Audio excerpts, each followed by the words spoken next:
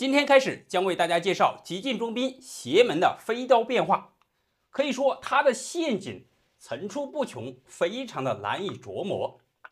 我们快速依然是进入棋局，黑方上马，红方冲兵，这都是急进中兵的基本走法。红方进兵，黑方平炮打车。黑方选择冲卒，红方上马，此时进卒吃掉。红方的主要进攻是从中路采取中路突破，黑方将来主要是七路线进行反击。此时红方上马，显然是要对黑方的三路马进行下手。那么前面我们提到了黑方有退马的变化，当然他的正招有车8进8，先前这些走法都是黑方单方面。那么红方都是马8进7，但是本局将为大家介绍新的飞刀变化，炮5退1。可以说这个变化非常的有陷阱，而且隐藏得很深。那么接下来我们就看黑方，他有马3退4，当然还有象3进5两个变化，一个是进攻，一个是防守。首先我们看第一个象3进5，先稳住后方，这里采取了一个弃马局的战术，红方上马吃掉。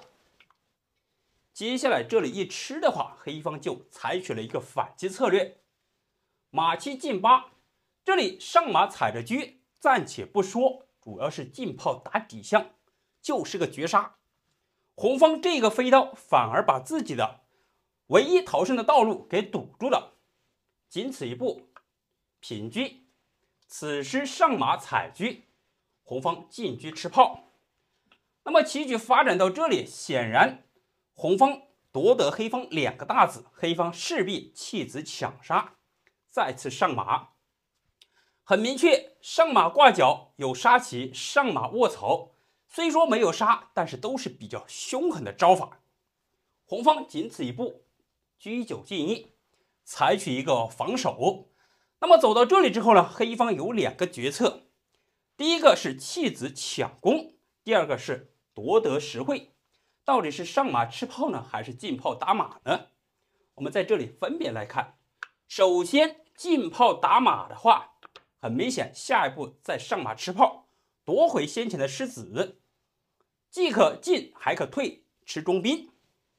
红方将计就计，再次弃子。那么接下来黑方要不要吃炮呢？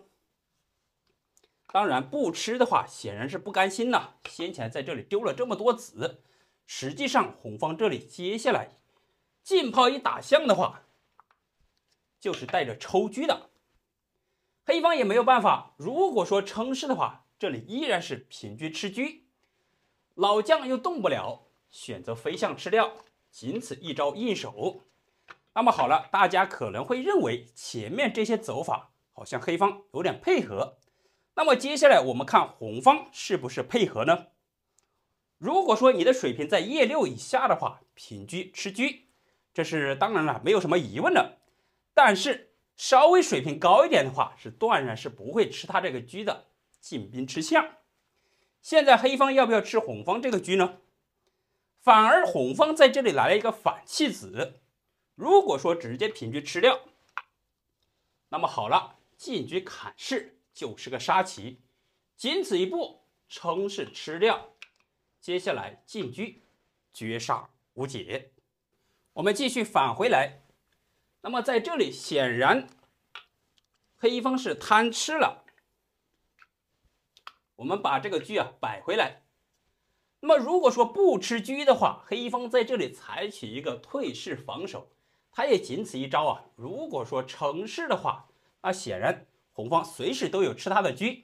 那么在这里大家看看这个局面之下，红方有没有更凶狠的巧手呢？如果说胆量大一点的话，咱们就直接采取弃车；胆量小一点的话，就冲兵吧。现在他哪一个是吃，也仅此士4进5吃掉，还不敢走士6进5啊。那这里一吃的话，平车砍，接下来乘势吃掉，此时相对而言是弃车交换。那么好了，接下来红方进车下底，同样杀棋，黑方仅此一步，将5平6，此时进车将军同样是连将杀，这里轻则可以抽车，实则有杀先看杀。回马将军只能将6进1，此时一招高调马，绝杀无解。我们继续看黑方的第2路变化，先前是直接进炮打掉马，显得有些头重脚轻，同时红方一旦冲中兵的话，势必打中象。那么在这里黑方吸取经验，先不打了，上马踩掉炮，先得实惠。因为黑方虽说弃子抢攻，但毕竟是丢失了2员大将。那么走到这里，接下来红方又该怎么走呢？当然依然是破中路入局。走到这里很明确，接下来再次会中炮打中象，将军抽车。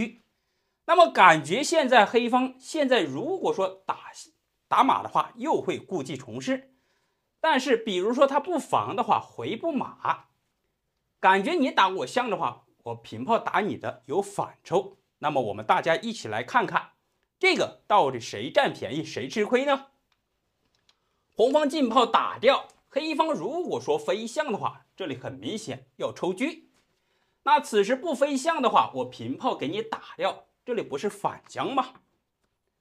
红方进兵吃掉，接下来很明确，这里吃着车，是不是黑方吃红方这个车呢？如果说直接吃掉的话，那么这里又和前面是相同的结局，进兵砍士，杀棋进去砍底象。但是黑方这里有这样一个顽强的变化，这个马的位置我可以先上马将军呢。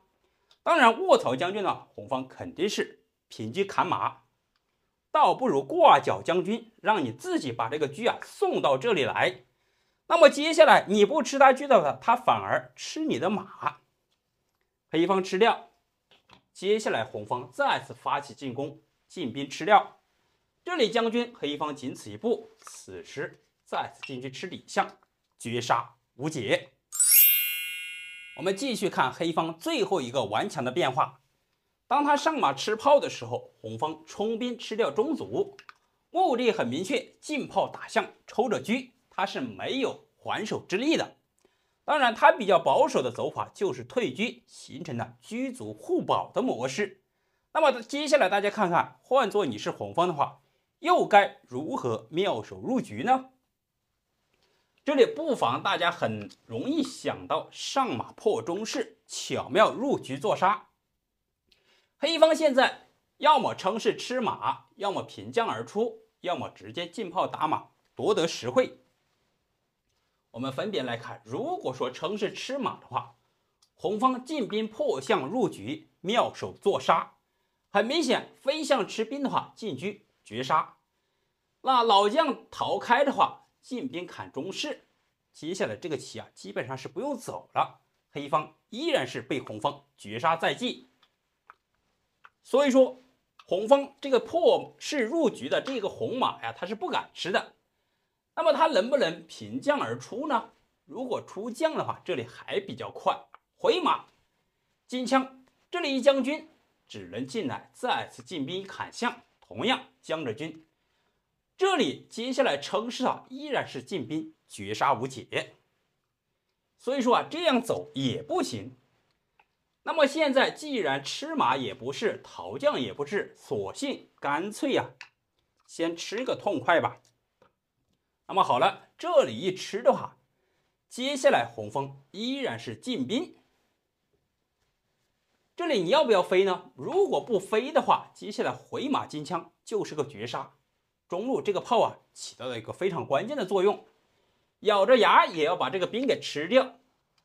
一吃的话，这里一跳马将军，显然是中炮将军，中路来不了子力挡枪的话，那要么称是的话，如果说这样走，进车铁门栓杀。